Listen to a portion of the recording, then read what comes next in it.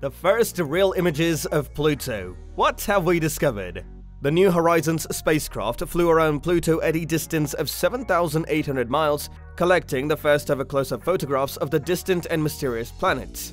These images have opened up a new perspective to scientists. We, the common people, also have numerous curiosity about Pluto, so why not discuss what we have discovered about the dwarf planet? Hey everyone, welcome back to our channel, and today we are going to discuss something out of the world. Something around Pluto. Do watch the video till the end to know some interesting facts.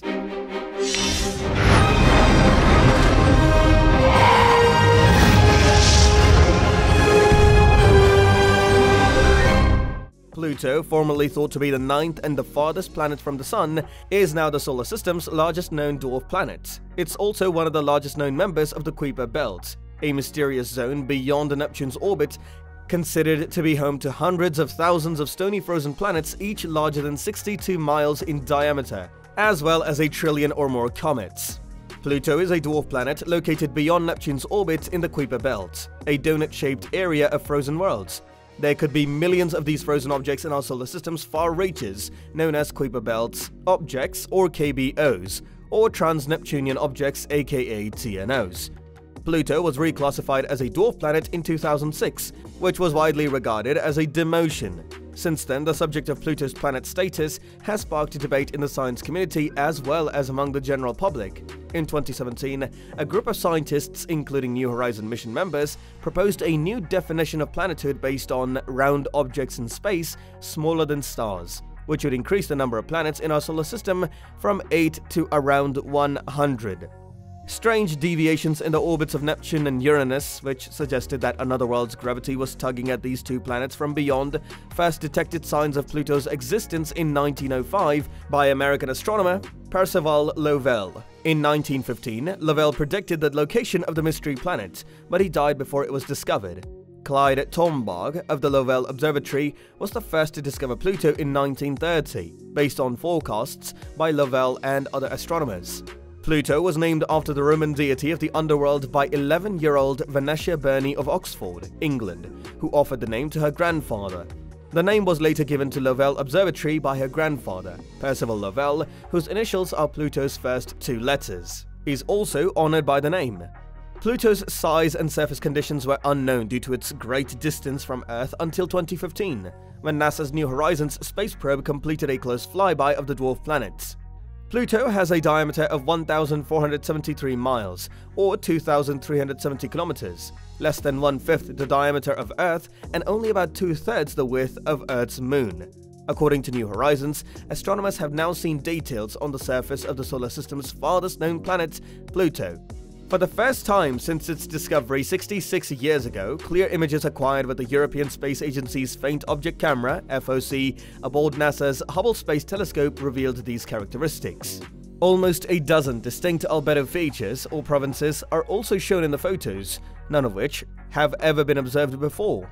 Hubble is giving us our first, tantalizing sight of Pluto when we get there, said Alan Stern of the Southwest Research Institute's Boulder, Colorado Research Office.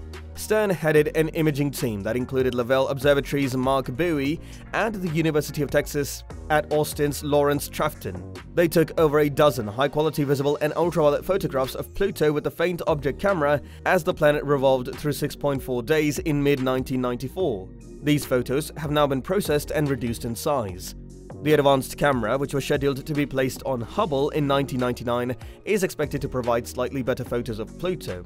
Until space probes make the long journey across the solar system, this will be our best picture of the faraway planet. The photographs will aid in the development of a prospective Pluto flyby mission in the early 21st century. Pluto is the only planet in the solar system that has yet to be visited by a spaceship. A ragged northern polar cap bisected by a black stripe, a bright point seen spinning with the planet, a cluster of dark patches, and a brilliant linear marking that the scientific team examined in the photos are among them. The photos confirm the presence of icy bright polar cap features, which were inferred in the 1980s based on indirect evidence for surface marks. The coarse pixels in the four raw photos were smoothed out using image reconstruction techniques, revealing significant zones where the surface is either bright or dark. The black strip at the bottom corresponds to the region surrounding Pluto's south pole, which could not be observed since it was oriented away from the Earth at the time of the observations. Pluto's very eccentric orbit can take more than 49 times the distance between the Sun and the Earth. Pluto's distance from the Sun can fluctuate significantly due to the dwarf planet's eccentric orbit, which is far from circular.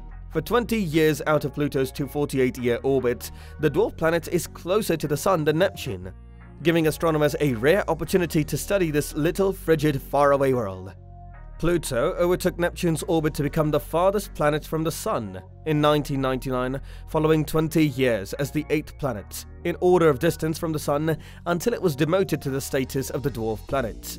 Pluto's surface ice thaws as it gets closer to the Sun, forming a thin atmosphere made largely of nitrogen with some methane.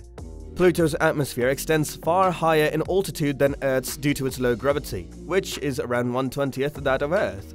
The majority of Pluto's atmosphere is predicted to freeze and vanish as it travels further away from the Sun. Nevertheless, Pluto appears to be capable of severe winds at a time when it does have an atmosphere.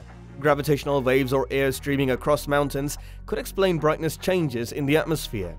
Methane and nitrogen make up the atmosphere. Pluto's atmosphere stretches as far as 1,000 miles or 1,600 kilometers above the dwarf planet's surface, according to New Horizons observations. Pluto's magnetic field is unclear. However, the dwarf planet's small size and slow spin suggest it has little or no magnetic field. Pluto's chemical composition is most likely a mix of 70% rock and 30% water ice. The dwarf planet is likely to have a rocky core surrounded by a water ice mantle, with more unusual ices, including methane, carbon monoxide, and nitrogen ice coating the surface. Pluto rotates backward, from east to west, in comparison to the other planets in our solar system. 3,670,050,000 miles, or over 3 billion, is the average distance from the Sun, which is 39.482 times that of Earth. Perihelion, the closest approach to the Sun, is 2,755,773,000 miles, 30.151 times the distance between the Earth and the Sun. Aphelion, the farthest distance from the Sun, is 4,538,698,000 miles, 48.023 times the distance between the Earth and the Sun. Charon, Styx, Nix, Kerberos, and Hydra are Pluto's 5 moons, with Charon being the closest and Hydra being the farthest. Astronomers discovered that Pluto has a huge moon, roughly half the size of the dwarf planet, in 1978. This moon was given the name Charon after the Greek mythological demon Charon, who carried souls to the underworld. Because Charon and Pluto are so similar in size, their orbits are different from those of most planets and moons. Scientists refer to Pluto and Charon as a double dwarf planet, or binary system because they orbit a point in space that sits between them, similar to the orbits of binary star systems. Pluto and Charon are only 12,200 miles or 19,640 kilometers distant, which is less than the distance between London and Sydney. The orbit of Charon around Pluto takes 6.4 Earth days, and one Pluto rotation, a Pluto day, takes 6.4 Earth days as well. This is due to tidal locking, which occurs when Charon hangs over the same place on Pluto's surface, and the same side of Charon always faces Pluto. The New Horizons spacecraft is the first to go up close and personal with Pluto, its moons, and other worlds in the Kuiper belt. It was launched in January 2006, and on July 14, 2015, it successfully reached its closest approach to Pluto. Some of the ashes of Pluto's discoverer, Clyde Tombaugh, are carried by the New Horizons mission. New Horizons made history on October 2021 when it delivered the first close-up photographs of Pluto and its moons. The New Horizons spacecraft observed Pluto's surface and discovered a range of features, including mountains reaching as high as 11,000 feet or 3,500 meters, which are equivalent to the Rocky Mountains on Earth, while methane and nitrogen ice blankets are the maximum of Pluto's surface. They aren't strong enough to hold such massive peaks, thus scientists believe the mountains are built on a bedrock of water ice. A massive heart-shaped patch on Pluto's surface, known informally as Tombaugh Regio, is another notable feature named after Clyde Tombaugh. Regio is Latin for the region. Carbon monoxide ice has formed on the region's left side, an area that resembles an ice cream cone, within Pluto's heart. Other differences in the composition of surface components have been discovered. Topographic features like basins and relatively new impact craters, as on Earth's moon, may be responsible for some of the dramatic fluctuations throughout Pluto's surface.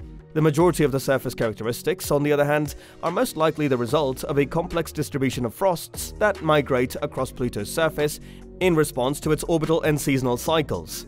The lighter parts have the brilliance of fresh Colorado snow, whereas the darker areas have the brightness of dirty snow, Stern said. The darkest areas are most likely hydrocarbon leftovers, formed when ultraviolet sunshine and cosmic rays contact the chemically diverse surface ices. The New Horizons team has named a smooth region in the center left of Tombaugh Regio Sputnik Planum, after Earth's first artificial satellite, Sputnik.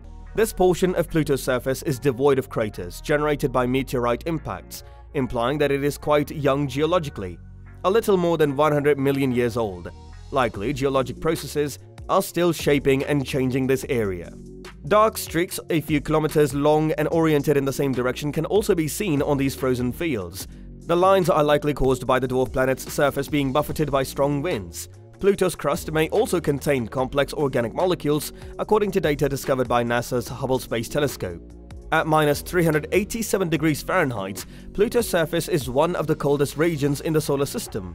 It is -232 degrees Celsius. When compared to previous photographs, Hubble Space Telescope scans of Pluto revealed that the dwarf planet had gotten redder over time, presumably due to seasonal fluctuations.